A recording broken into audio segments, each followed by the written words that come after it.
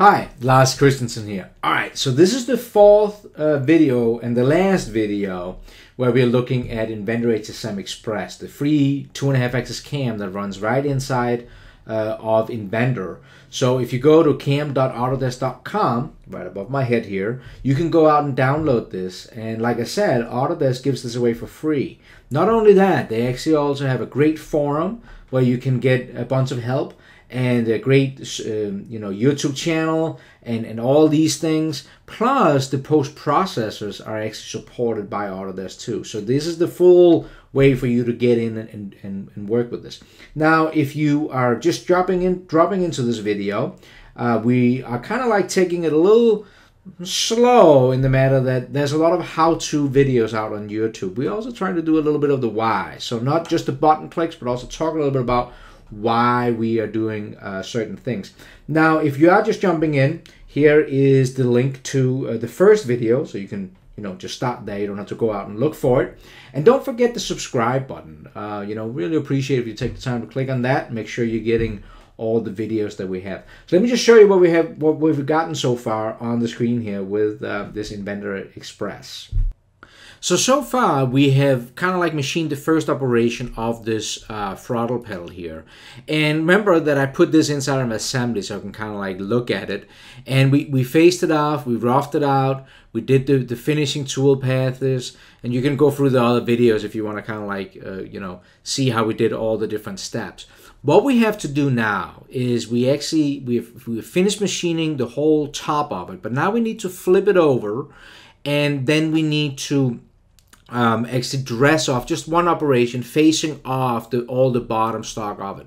So if I just go in here and I hit on the setup, and let me go over to the simulation here, and if I just in the bottom here hover over to the bottom, you can kind of like see where we ended up here. So we machined all this out, and now we have this piece of material that we're holding on to, and we're gonna have to flip it around.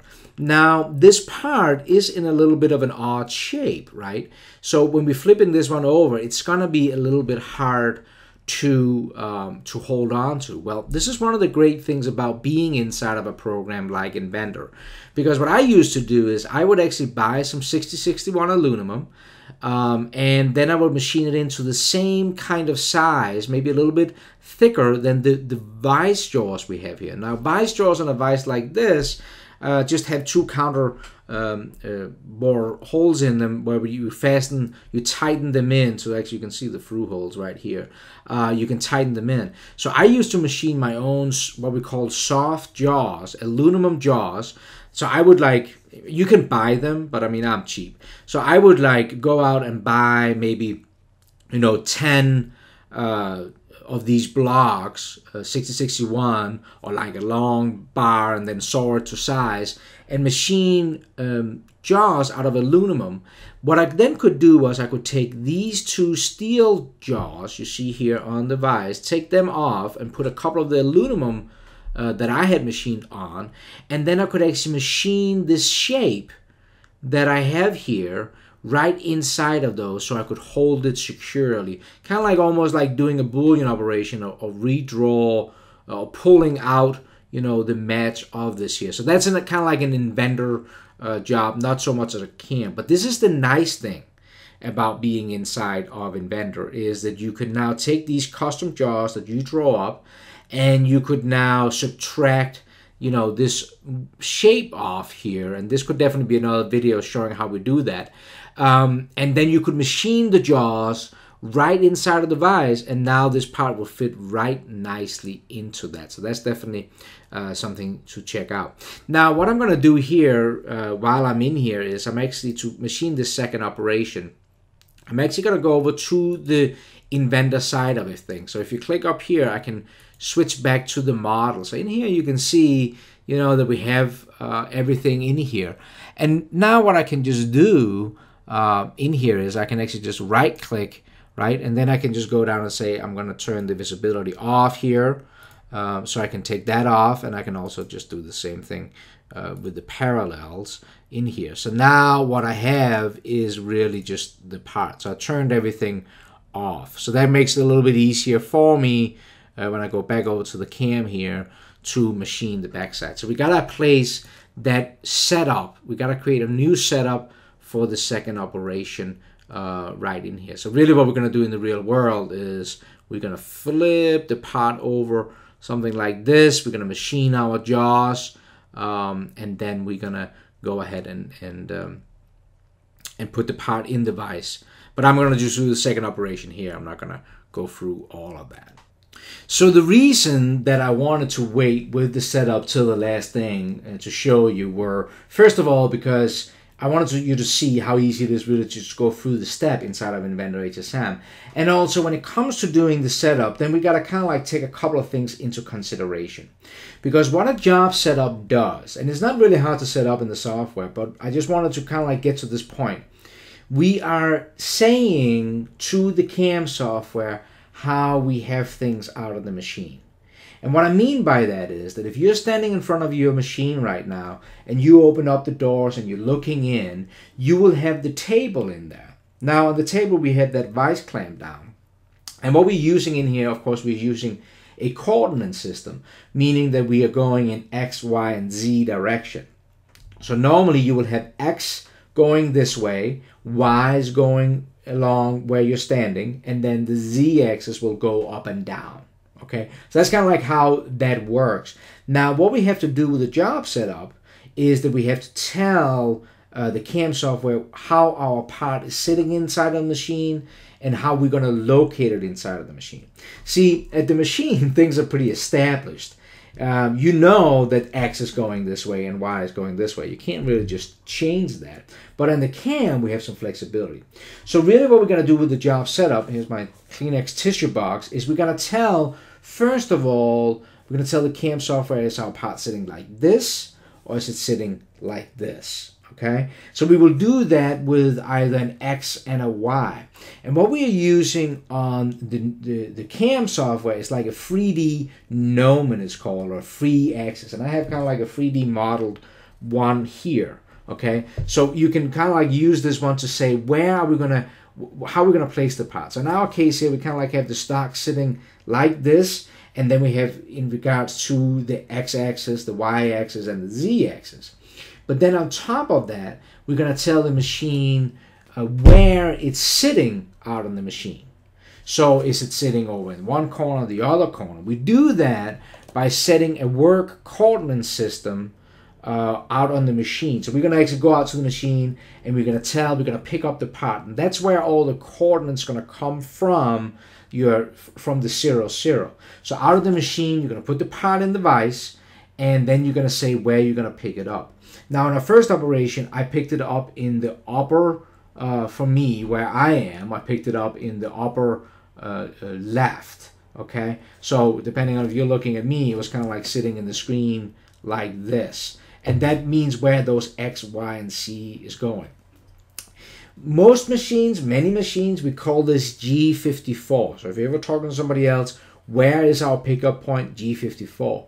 And you will normally use like an edge finder. That's a kind of like a cheap version to that. It's called an edge finder. It's like this little thing you can go into an edge and you can zero in on your part. And then you can say that this is the top corner that I'm going to machine from. That's really what we're going to say here. Now, what we did on our part in the first operation was, remember that we drilled some holes for some counterbores, and then there was the big bore that we actually machined out. We could actually use that one as our pickup point because we flipped it over. So we actually know where that hole is. And we could actually pick up that hole and say, all right, this is where, for the second operation, we're going to start from. Okay, so in the first operation, we just picked up the corner. For the second operation, we're going to pick up that hole. But it's going to be the same way. So let me just show you on the screen here. And don't forget, if this is a little confusing, rewind back and watch it again, right? Because it's not really that hard. It's just a lot of different steps going on. So let's take a look at the screen. So again here, we're looking at our part, and you can see that our old setup, we had it down here in the lower left corner, but I flipped it over, of course. So I have a hole going through here that I can now pick up. So the way I will do that is I will go to a job setup. And when you go into a job setup, it's really the easiest thing is to start from the top and work your way down. So milling is the first one because we can also do turning inside of here. Not in the express version, but if you have the full package like I have here.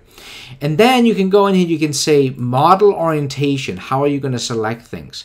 This is where we determine what is up and down with that X, Y, Z coordinates.